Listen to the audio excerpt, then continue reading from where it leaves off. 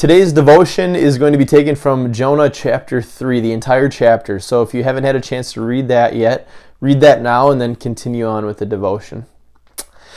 There's a saying that exists in basketball, but it applies to a lot of different contexts. You miss 100% of the shots that you don't take.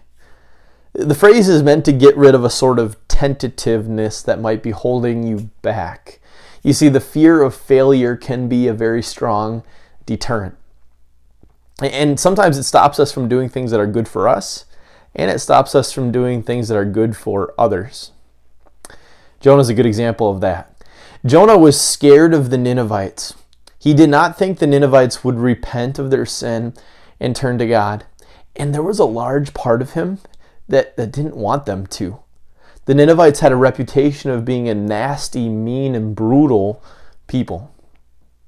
Yet as we see in Jonah chapter 3, Jonah preached to the Ninevites. He went throughout the city, and the Ninevites repented.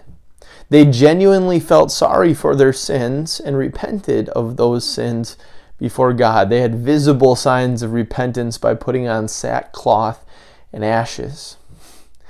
It's not exactly what Jonah was expecting. But this was God's work.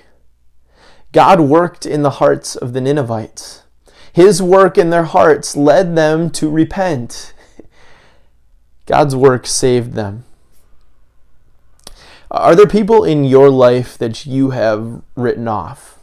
Maybe they didn't quite seem like churchy people, like the church type. Maybe they have said things or done things that have caused you to rule out the possibility of repentance for them.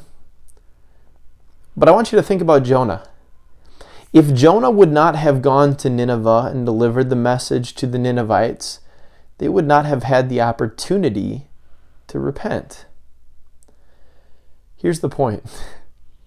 God's grace is so big that it can work in the hearts of the people that you may have written off. The vilest criminal or your worst enemy, it doesn't matter. God's grace is big. And if you need proof of that, look in your own heart. God's grace is so big that it worked in your heart to lead you to repent. God didn't write you off, but He saved you, and He continues to work in your heart. Brothers and sisters, take comfort in this. Rest in this. And stay close to where He works.